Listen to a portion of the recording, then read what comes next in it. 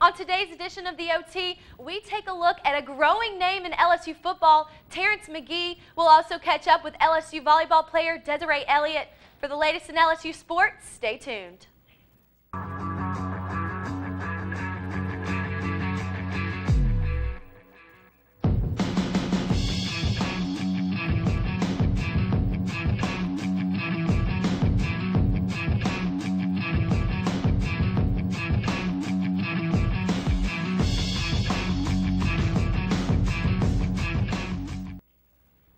Welcome to the OT. I'm your host, Alexandra Ramsey. Stick with me for the next 15 minutes for the top LSU sports stories. Starting things off, the LSU football team entered Saturday's Cowboy Classic with a lot of concerns, but left with a W. Sports Showtime producer Patrick Clay reports from Arlington. There were many questions surrounding LSU entering the 2013 Cowboys Classic. On offense, would the team improve under Cam Cameron, and could they do so without star running back Jeremy Hill? Well, it's only one game, but some answers may have come from an unlikely source, fourth-string running back Terrence McGee.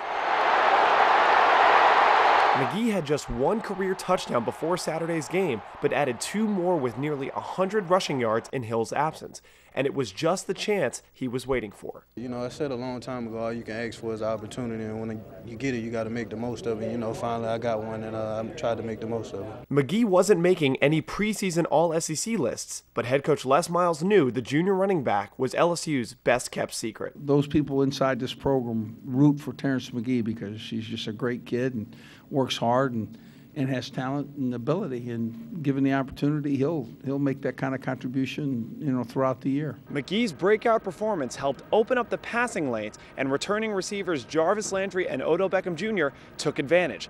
Both receivers broke the 100-yard receiving mark, the first time that's happened at LSU since 2001. You know, this was our bar. You know, we trying to raise the bar every game, so, you know, hopefully we could do a little better each game, progressing through the season. I mean, it surprises me to an extent, but it doesn't surprise me because this is what, you know, we expect to happen, and this is the things that we're going for.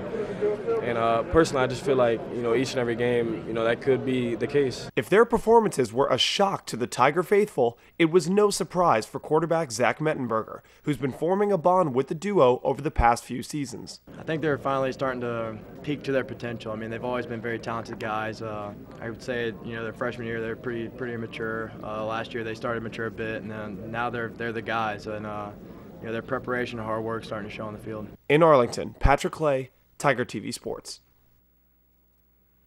Following their 37-27 victory over TCU, LSU improved from 12th to 9th in the AP poll and moved from 13th to 11th in the coaches poll. And while Terrence McGee certainly took advantage of his opportunity with the absence of Jeremy Hill, but what's next for Hill? Tiger fans watched as the star tailback dressed out and warmed up with the team in Arlington, but never entered the game. If fans want any hints about when to expect Hill on the field again, take what you can from what Les Miles had to say after the game. I really, you know, we look forward to, you know, having Jeremy Hill join us in playing, but I don't really think it's time to talk about what we missed or, you know, what we, you know, lost with him not being there. Hill's next opportunity to play will be in LSU's home opener this Saturday against UAB. Kickoff is set for 6 p.m. on ESPNU. And coming up, LSU volleyball's stunning weekend in the PMAC, plus how one volleyball player is leading her team on and off the court. We're back with more sports right after this.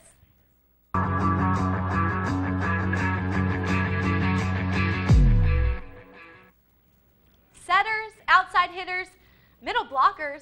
Senior volleyball middle blocker Desiree Elliott leads her team on and off the field. Tiger TV's Johnny Lombardi takes us inside for a look. The 2013 LSU women's volleyball team is looking to discover a new direction for the program. 2013 is going to be a year of change for this program. It started in the spring with a recommitment from our young players, mostly our freshman class, of figuring out how to really be compelling and not just be committed to the program. This season's Tiger squad is led by a solid junior class and anchored by a lone senior, Desiree Elliott. Elliott's decorated career includes being honored with the 2012 All-Louisiana First Team, the 2011 All-SEC Second Team, and Elliott was the only player to start all 29 matches for LSU in 2012. Elliott is also 18 kills away from becoming the 20th player in program history with 1,000 career kills. She is somebody that every team has to prepare for.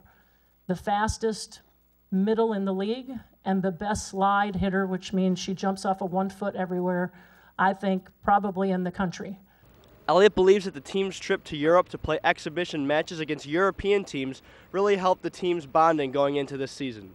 That was such an experience that most people in general can't say they've ever done. Along with anchoring this year's squad, Elliott is also in charge of leading the team's philanthropy project, a tradition that Coach Flory encourages her team to do every year. Desi has decided that her passion is to help children and underprivileged people, and so we're going to have a Go Kids program that people can bring and donate items for underprivileged families. My mom grew up in this area, and so she knows what it feels like to come from a less privileged family, like growing up as a kid, and I just wanted to give back to the community.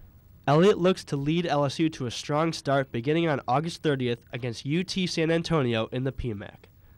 Johnny Lombardi, TigerTV Sports. Now we're going to take it to the court to see how the Tigers measured up in their opening weekend. LSU volleyball opened up their season in the Tiger Classic, collecting 3 wins to take the title. The Tigers started off the Classic by beating UT San Antonio in 4 sets. Sophomore outside hitter Katie Leak earned 19 kills and 14 digs to lead the team. Now remember her name because she was a huge factor in the tournament for the Tigers. On Saturday morning in a doubleheader, the Tigers beat UC Davis in 4 sets. The Tigers struggled early, dropping the first set against the Aggies, but the Tigers would bounce back.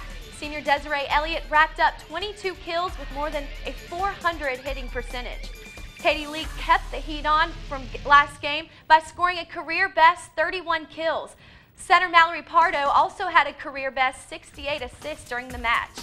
In the back half of the doubleheader, the Tigers rallied through 5 sets to clinch the win and Tiger Cup title. The defense pulled through with Maddie Mahaffey and Brianna Holman tallying 9 blocks apiece. Katie Leak had 14 kills and 12 digs to the final game to win. Tournament MVP, the volleyball team carries their perfect record to the Rice Invitational in Houston this weekend. And coming up after the break, how athletic do you have to be to parkour? The OT is back right after this.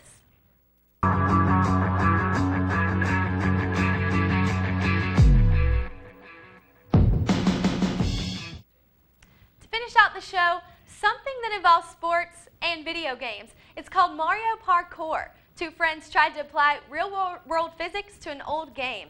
Check it out.